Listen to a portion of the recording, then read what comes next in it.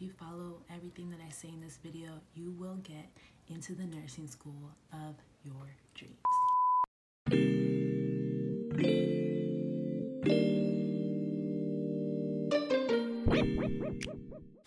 Hey everyone, welcome to my channel. My name is Jasmine. I'm a third semester nursing student, and I'm here not only to bring you along my journey, but also to help you through yours.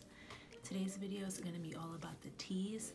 I have tips, I have tricks, and I have my own personal study guide that got me advanced proficient on the exam. Before I give you all the tea on the T's, go ahead and subscribe, hit that notification bell button, and follow me on my social media handles so that way you never miss what the doctor prescribed. So going right ahead into this video, guys, I'm going to go over all of the things that I did section by section. If you are completely new to the T's, I've linked below 10 frequently asked questions about the ATI TEAS exam from the ATI website. Go ahead and look at that. It may familiarize you more with the exam and answer some of the questions you may have. First things first, what book did I use? I used the ATI Metrics book. I bought it off Amazon. The book is going to be pictured right here. Ding, ding, ding. I'm gonna give you guys my first tip right here.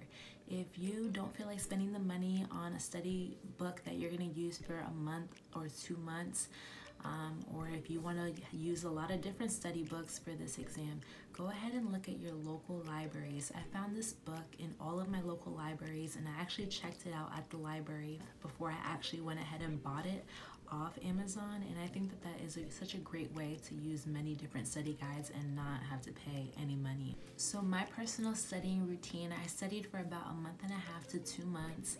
I studied the science and the English grammar portion on a daily basis. To be real, probably like 5 times a week. And then the math section, I started studying for that like in the middle of my studying time, so about a month in. I started studying for that, and I actually studied that the least and did the best on that section. The reading section, I incorporated weekly about 2 to 3 times a week. So moving right into our first section is the math section. The math section is 36 questions, and you have 54 minutes to complete this section. A lot of it is like your high school algebra, unit conversions, fractions, turning fractions to decimals or multiplying fractions, doing percentages. You have some geometry on there as well, which will require you to memorize formulas. And honestly, guys, there's no like real tip that I can give you guys for this section, and I think everyone will say the same. You have to just use your study book. For me, the metrics broke down each different type of mathematical problem I may face and how to do it. Figure out which ones that you have problems with, and basically what you need to do is Google worksheets on that specific type of problem, and just keep working at it until you know how to solve the problem like the back of your hand. Once you know how to solve each of the different types of problems, once you know how to add fractions or multiply them, turning percentages, different things like that that you've seen before in your algebra classes, you'll be able to do really, really well on this section. You just have to keep practicing, memorize your common formulas like your areas of shapes, different shapes, and how you calculate those types of things. I can say if you're more like a visual learner, or you prefer to have someone teach you how to do something versus like reading it, you can definitely look at the different types of problems on YouTube. There's plenty of videos. The reading section is 53 questions, and you have 64 minutes to complete this section. And let me tell you, it is easy to run out of time. Like, I remember when I took the exam, I was so close to running out of time. And really what you need to do when you have this time to practice before the exam is you need to work on like your reading skills. Okay. Don't be fooled. It is not just reading. It is not just answering questions about a little paragraph that you just read. Actually, with the reading portion, a lot of people may think like, oh, I know how to read and I know how to answer questions about a passage. Honestly, It is different than that. One really big tip that helped me with this section is to read the questions before you read the passage. That way you know what you're looking for in the passage. And you're not just reading like blindlessly or aimlessly. When you're doing practice questions in your study book, really look at the rationales as to why you got the question wrong, because these rationales will give you a bunch of tips on how you need to approach questions and what a question is really asking. So the questions that you get wrong, and even the questions you get right, get the rationale so that way you know if your mind was on the right track or where you went wrong.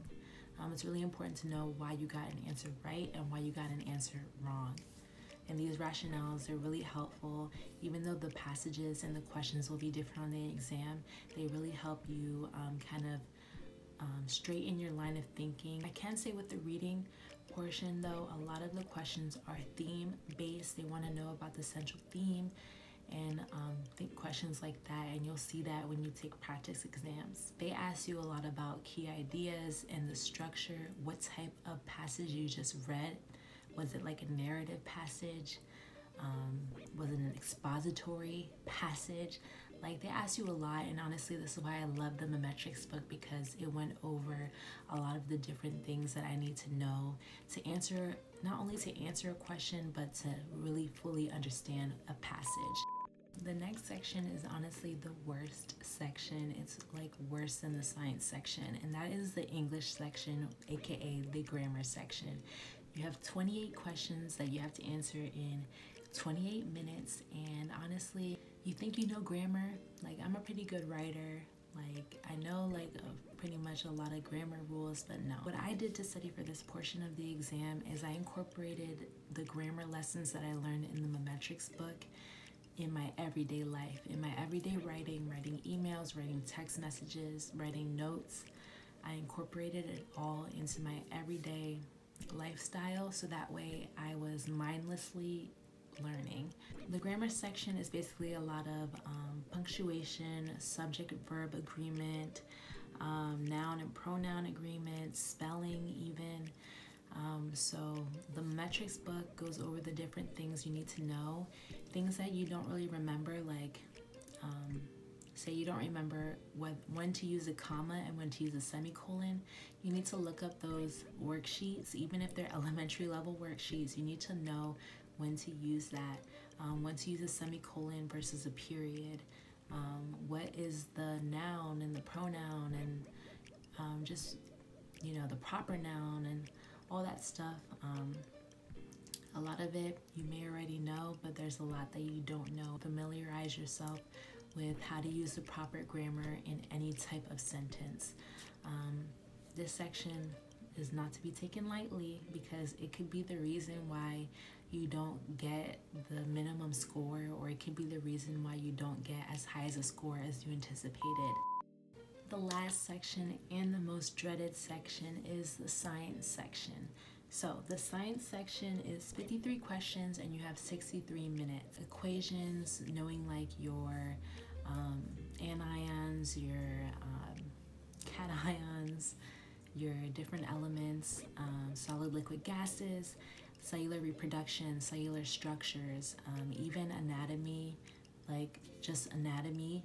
Obviously physiology, but just anatomy, like of long bones and things like that. You really should focus on knowing your cardiac, your respiratory, your neurological, your endocrine, even like your digestive.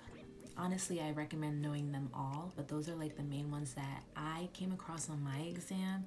And the test bank for these exams, guys, are like huge, so you may not get any endocrine questions on your exam, or you may get one and I probably got 20 or something like that. So each exam is different. That's why you need to know all your systems, but those are the common ones that I remember getting, and that I've known other people to get as well. So what I did to prepare for this section is I took notes on every single body system, and I made a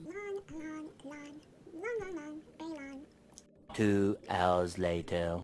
long study guide from it. I think it's like 40 pages long, and it has like almost every body system on it, and you can find that study guide in the link below in the description for free on Google Drive. And honestly, this will save you so much time, guys, and it's very detailed, it's very organized. Using this study guide got me above a 90% in the science section, so I 100% recommend it.